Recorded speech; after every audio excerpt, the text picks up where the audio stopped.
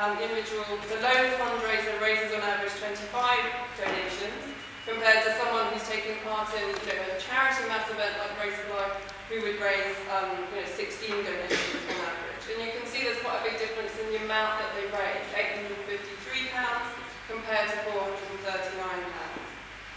However, then if you look at what they do again, whether they go on to fundraise again, the difference is reversed. So the lone fundraiser, 15% of them go on to fundraise again. I think that's within a year, as opposed to somebody who's doing the charity mass event, where it's kind of a higher proportion at 19.5%. And again, if you're thinking about these two types of events are different, maybe the fact that the charity mass event is just a lot more fun means that kind of individual fundraiser is more likely to go back and do it again, because they've been drawn in by the event as well as by wanting to raise money for a particular cause. We think this is kind of an interesting sort of difference to explore further. This idea that some fundraising is very individual and personal, some is kind of being basically very much driven by the charities themselves. And the charities in investing in these type of mass events are bringing in different types of people who behave slightly differently, both in terms of how much they raise at any individual event, and then also the proportion who will go on to fundraise again. So we think, charities may need to think about, the types of, the return to this investment in terms of the type of people who fundraise for them. So yeah, so I think that's kind of one thing that we're kind of interested in pursuing further. Okay. So another thing that matters, the part of the individual's fundraising strategy, is the target. So, so most people have a target. We can kind of do some fairly simple analysis on how much, what effect does the target have.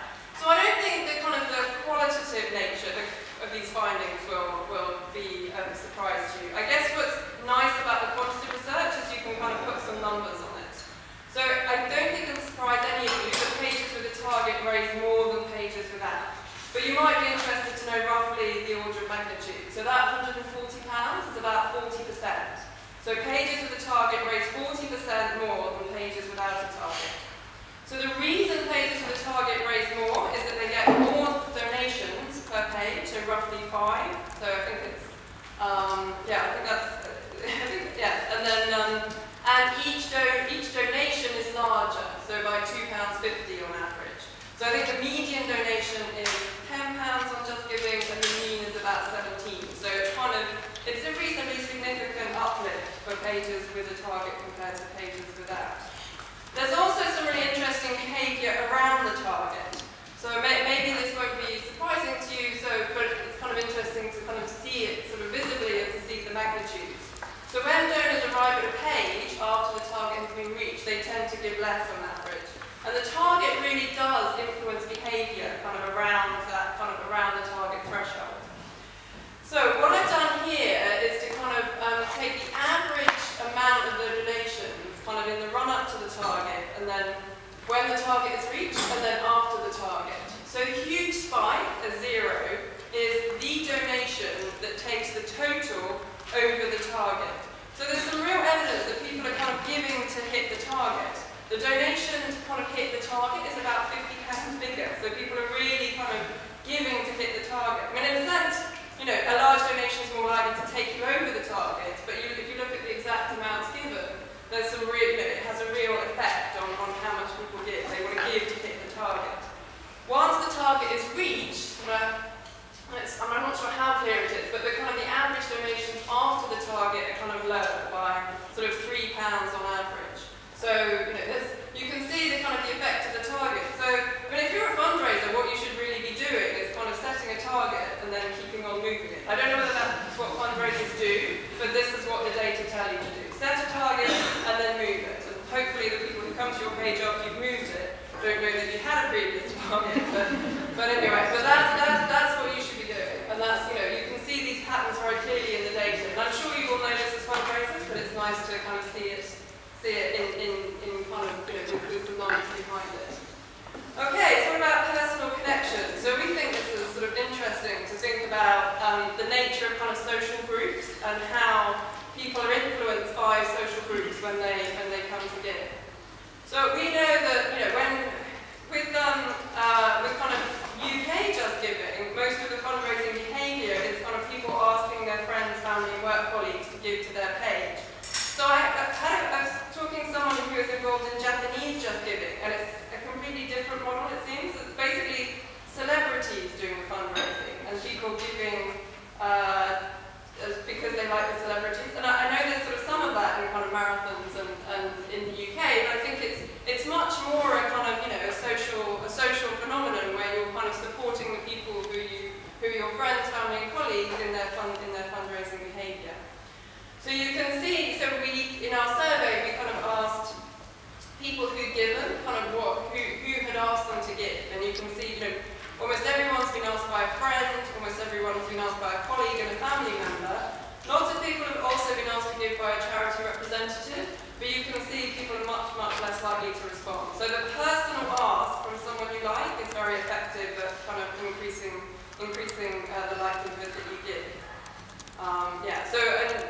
So I mean that, as I said, I'm sure you know that there's some kind of numbers to sort of back it up. So the question we've been asking is, so we know, for example, across people that the size of their social groups varies enormously. Some people, you know, they really don't have many friends, family, or colleagues that they can ask, whereas some people have huge social networks that they can, you know, kind of ask to support them. So we were interested in whether this makes a difference. You know, so if you're somebody who has a kind of relatively small social group, how does that affect how much you kind of raise relative to somebody who has a much bigger social group? If you're a very popular person with lots and lots of friends, big family, lots of colleagues, does that make you a more successful fundraiser? So we've been kind of trying to look at this by exploiting the fact that we know in JustGiving how big people's social networks are by the number of their Facebook friends, which is kind of correlated with the size of their real social group, and is also a legitimate kind of group that they're targeting. So if you look in the JustGiving data, there's kind of big variation in the number of Facebook friends that JustGiving fundraisers have. So the 10th percentile, so the bottom sort of 10%, the smallest 10%, the number is 82, so they have 82 Facebook friends. The median is 251, which is, I think, pretty similar to the UK average. And then there are some people who have huge numbers of friends. The 75th percentile is 701, and the maximum is well over 1,000. So there's this variation. You know, there's somebody going to kind of 80 friends, there's someone going to 700 friends. And we were interested in, you know, if you know that you're part of a big group, do you behave differently as a donor compared to if you're part of a smaller group? How does that actually affect fundraising? So we had this kind of running title, can you be a successful fundraiser with few friends, as to kind of think about the issue. So we do find that the size of the fundraiser's social group, measured by the number of Facebook friends, it makes a difference. So people with larger social groups receive more donations, although it takes an awful lot of Facebook friends to extract one extra donation. So if you have 250 compared to 100 Facebook friends, so that's kind of moving from the 10th to the median, you get one more donor. So you have to have a lot of Facebook friends to actually get one of them to give to your cause. What's interesting is that the average donation size is smaller. So if you have a bigger social group, every person in your social group gives less to your fundraising page. So we can kind of think about that as the average. So the average donation to your page is lower. It's £1.30 smaller if you have this kind of bigger group of friends compared to a smaller one. So we did think, well, maybe, you know, you have some friends who are very close to you, and then, you know, you're just adding marginal donors on who kind of tend to give less, and this brings down the average. But I don't think that's what's happening, because we find even the first donation to the page is smaller, and the maximum donation to the page is smaller. So if you're a part of a larger group, the evidence really suggests that every single member of your group gives less. You know, if you have a lot of friends, each of them will give less to you. So I think this is kind of quite interesting. So why is this? Well, you know, so I think there are some possible explanations that make sense. So if you have a bigger group, then each individual donor matters less. In a small group, each individual donor matters more, and so, you know, they respond by giving more.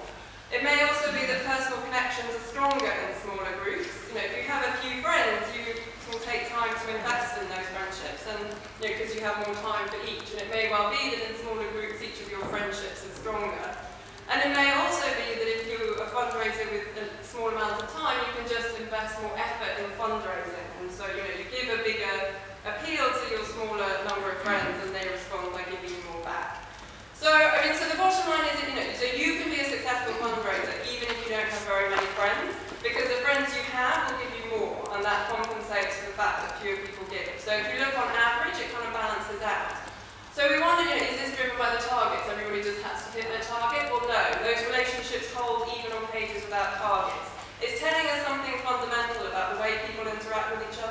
and the way people in social groups respond when a fundraiser makes an ask. And in smaller social groups, the response seems to be stronger. And I think that's kind of interesting to kind of think about the personal connections in this type of fundraising behaviour.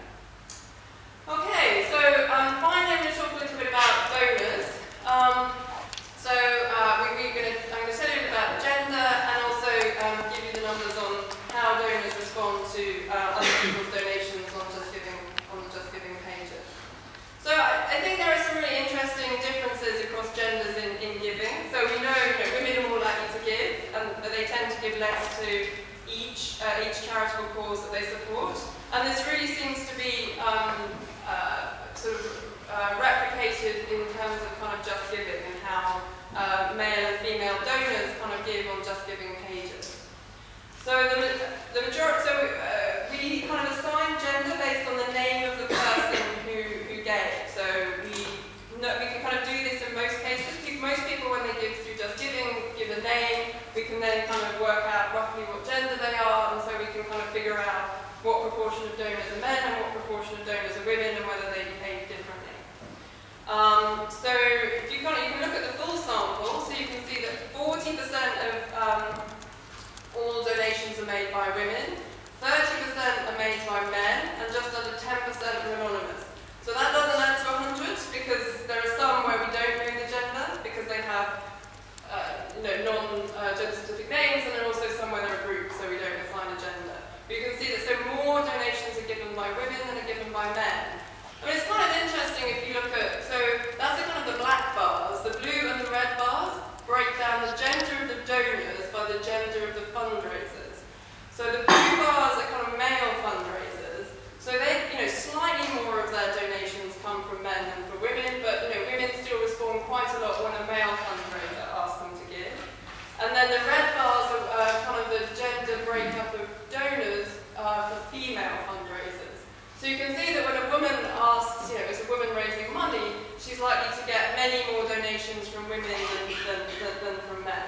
So it's really, so women respond quite a lot to male fundraisers, whereas clearly kind of women respond more to female fundraisers, and they respond a lot more than the men do. So it's a kind of really a differential response to kind of, I think, kind of who's asking, that kind of explains the differences between kind of men and women in terms of why women are overrepresented among the donors relative to men. So we find, as in kind of the general population of kind of givers, that female donors tend to give less on average, so they're sort of more likely to give, but tend to make smaller donations. So they're kind of spreading their giving across a sort of wider number of people. And that's kind of very typical of the sort of general behaviour you find in the population when you look at differences between men and women.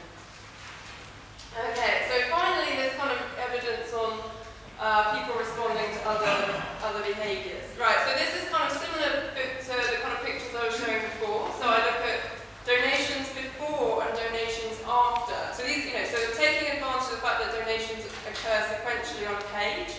And so